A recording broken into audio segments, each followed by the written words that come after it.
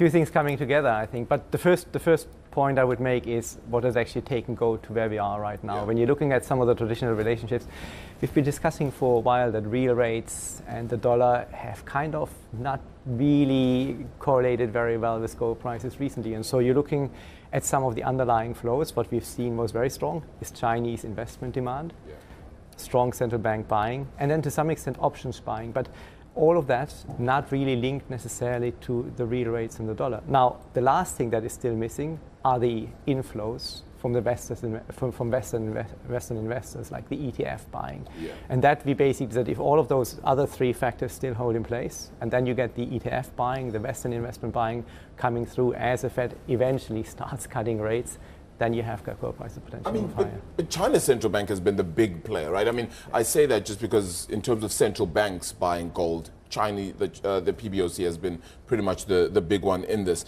But what about high net worth individuals also getting into the space? Is that something you're seeing as well happening? Yeah, we see, on the PBOC and the Chinese central bank buying, absolutely. I think they've been on fire in terms of their purchase. But it's not just the Chinese. I think you have a lot of other regional central banks purchasing as well.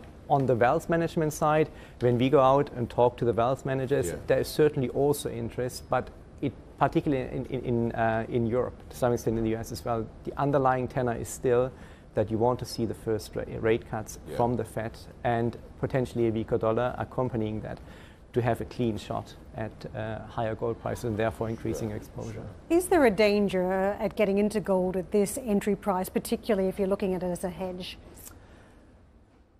Look, there's always risk after a rally as strong as it was. To me, I think when I look at the next 6 to 12 months, I have one set of market participants, again, the Western investors, which have so far not really participated. And we know why. So ultimately, we could well have a period of consolidation now, also if Chinese sentiment gets better and we see less investment inflows from the Chinese. But ultimately, when I look at how macro is going to shape up in the next 12 months, I think there's scope for gold prices still to move higher.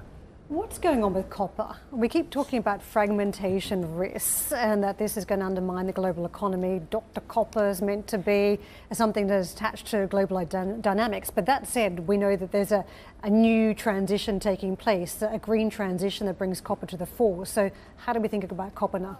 Dr. Copper is going to become Dr. Green. I think you had it in your previous contribution. I think the world is effectively pushing very hard still on the energy transition, and you can't facilitate a decarbonization or electrification effectively of the global economy without copper. You need that pretty much everywhere. So the demand side actually looks okay. And then you're looking at the supply side. For the last 10 years, the miners have underinvested in capacity. I think mining capex last year globally was $104 billion. You really need closer to 130 at a minimum to make sure that you're not running out of copper on the way to net zero. And what we're seeing at the moment is because of that underinvestment in the past decade, those supply shortages are starting to bite. And that's, I think, where copper prices gets a bit from.